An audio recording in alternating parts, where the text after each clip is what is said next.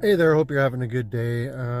Just sort of inspired to make a video due to the fact I heard a song tonight. I'm going to play it in the background that I haven't heard in a while.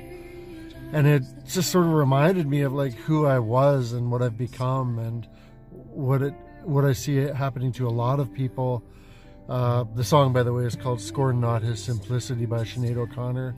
I used to be a huge fan of Sinead O'Connor, and I still am, but you know, I don't know, things have changed a little bit. But I just see a lot of us losing touch with our essential kindness or humanity.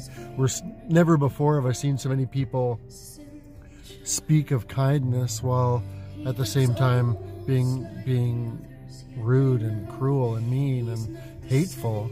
Like, the most hateful people I've met in the last few years are the ones that speak most about being kind and being nice and, you know, all this stuff. I don't know. I don't even know. It's such a confusing time to be living in right now.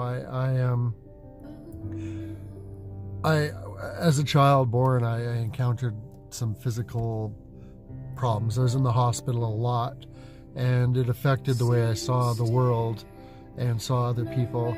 So I've always had compassion for those who are struggling, those who are suffering, really suffering. And somewhere along the way, you know, as much as I always had a wicked sense of humor and a dark sense of humor, underneath it all was a genuine compassion for other people.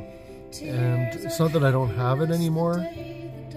It's just that I'm not in touch with it. It's sort of buried under a superficial layer of just blah. Like, this world, we're so focused, so much information coming in, and none of it's good. It's just one bad news after the other, and you don't know what to believe, and everybody's lying. But, you know, is anybody even telling the truth, or is everyone just trying to create content for their channels now?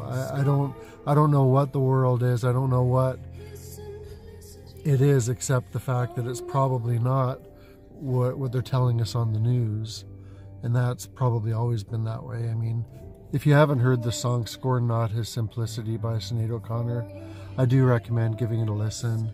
I can't seem to find a good angle that doesn't make me look like a pumpkin in this shot.